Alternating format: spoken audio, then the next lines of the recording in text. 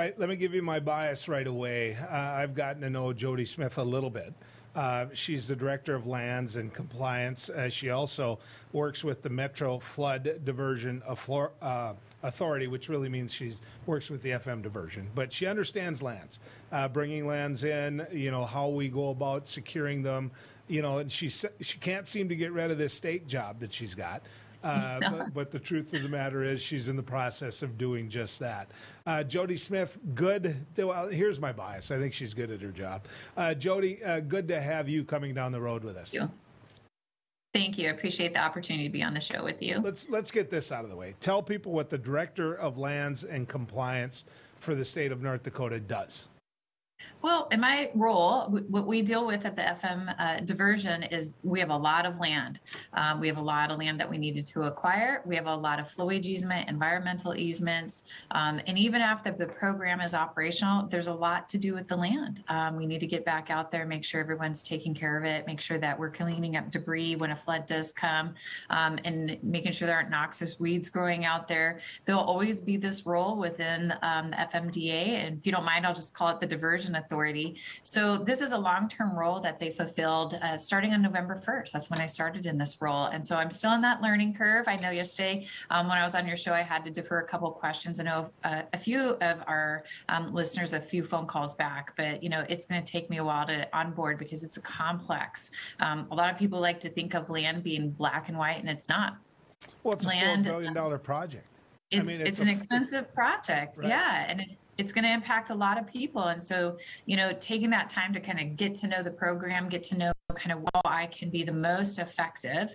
We have a lot of partners around this community helping us make sure it's successful. And my job is really to remove those barriers and make sure, again, that the communications are going out to the landowners, that I'm always open of ears, open of mind to listen to any feedback that can be provided so I can do my job better. Well, and we've always been honest with each other. My job in radio before I did some work in TV as well, I wasn't exactly kumbaya when it came to the diversion because of the land use, because I come from the south end of the valley, and I have a lot of friends as I make my way up to Fargo. Personally, these are things that happened long before you got there, but personally, I think that there was a lot of politics involved with where that line was, south to north. That being said, the line is there. It's decided, yes. And so how we make it fair for those individuals on the south side of that is an area that I'm really concerned, and it needs someone like you that doesn't do this based upon the politics of this person or that person. How do you make the peace with those individuals? Because they're still not there. After we did some radio yesterday, my phone lit up saying I was too easy on you.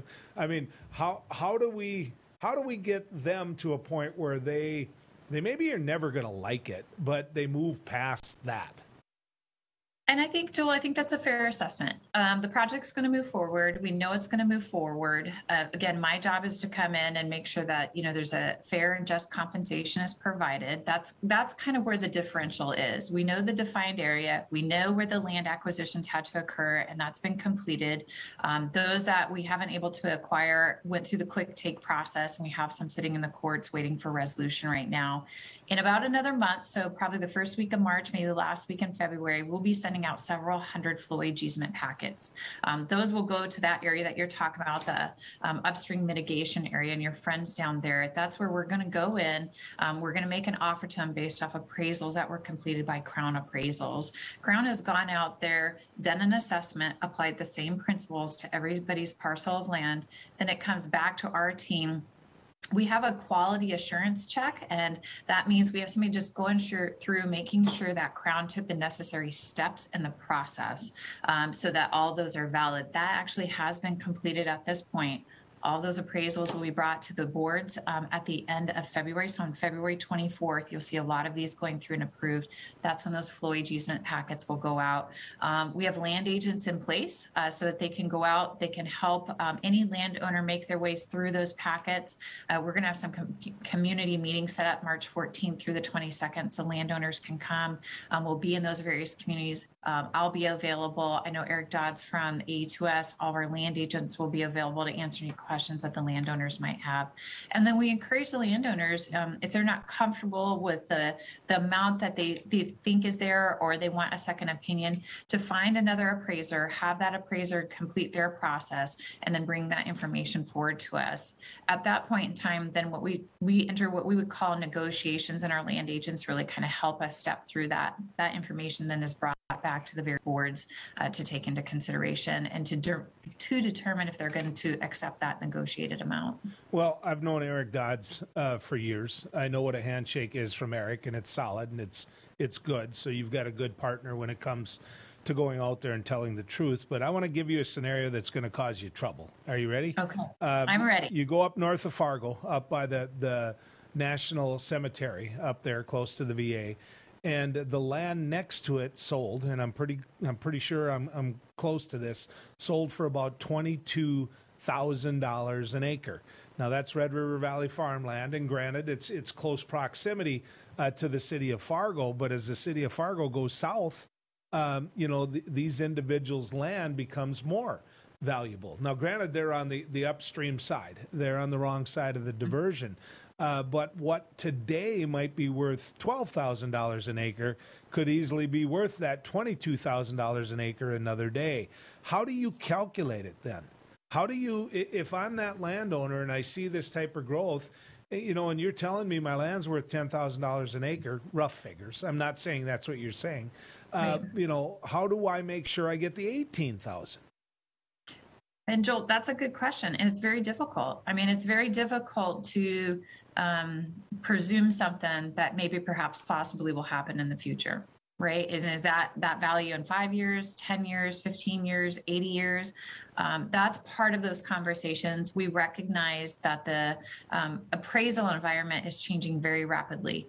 The value of the lands, particularly in the upstream mitigation area, are changing very rapidly. We recognize that if we have an appraisal that's more than a year old, it's outdated. And at some point in time, we have to have that appraisal reissued, because again, looking at kind of what can happen, or what should have happened, or what would have happened without this project, those are all things that we have to take in consideration. And I know our appraisers look at that. If somebody could have built something in the UMA, if we had not put this project in place, that's taken into consideration when those appraisals are done for the flow age easements. And again, I haven't seen those numbers yet. They haven't been passed on to me, so I haven't been able to go in and kind of dig through any specific parcel at this point in time. But I do anticipate being able to see those in the upcoming weeks. Well, those numbers are going to pass through the Knickerbocker and Hickson like crazy. I do anticipate that they will. So I have been told that. Which for our viewers, that's the local pub down in Hickson. That's a local pub, and I know I've mentioned this to you before. We recognize that all of the appraisals will go out the door essentially at the same time, so that maybe not on the specific date, but within about 1 week of each other. We haven't broken it down to any sections, so all the landowners who will be affected in that particular area can expect to get their appraisers within the same amount of time frame. So, in the little bit of time I have left, Jodi, the biggest thing to me that you step into and have to clean up is the fact that there is a perception, and in some cases, I think the reality, that people of means got way more in the beginning out of this than the people without means, meaning the people of Hickson, which is a village, not a incorporated city, in the Baki addition and right in front of it, and then you take Oxbow. Well, there's a lot of people in Oxbow who got a couple bucks in their pocket. They got a golf course. They got a dike put around it. They got all of those things. And so making sure those people, those other people, more blue-collar people, get treated in a fair and decent way is going to have to be part of your job. And so I'm just going to ask you, because I'm going to call them and tell them that you're on tonight, is that something you can pledge and promise to do? That's part of my job. I mean, that's part of my job. And I know I had that cross to bear as the land commissioner for this great state of North Dakota, and treating everybody with fairness, inequality. We'll apply the same principles, recognize that something that's in mitigation zone 1 may value something different than in mitigation zone 4. And so I do recognize that, but I've been having a lot of communications with some of the landowners in that area.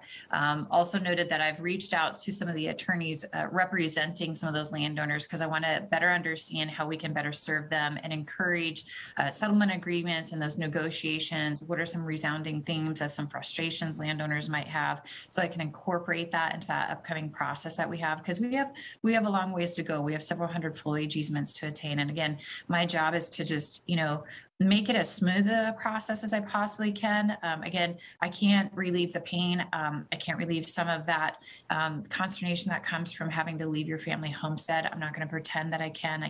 I'm not going to pretend I know what that feels like. But again, my job is to ensure that there's a fair process applied across everyone, regardless of how much money you have sitting in your bank account, as you've kind of gently put it.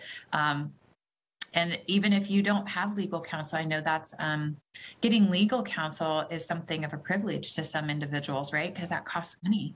And again, I want to ensure that those people who can afford legal counsel get the same treatment as those who can't afford it. And they just come straight to our land agents and try to work with us directly and in creating that fairness, like we noted before. So, well, it starts by being in the room with them. And it sounds like you're willing to do that, which is a big first step in terms of them trusting you. I do want to tell you that Beck News and, of course, my radio show are two great tools to communicate. And I hope you do that again.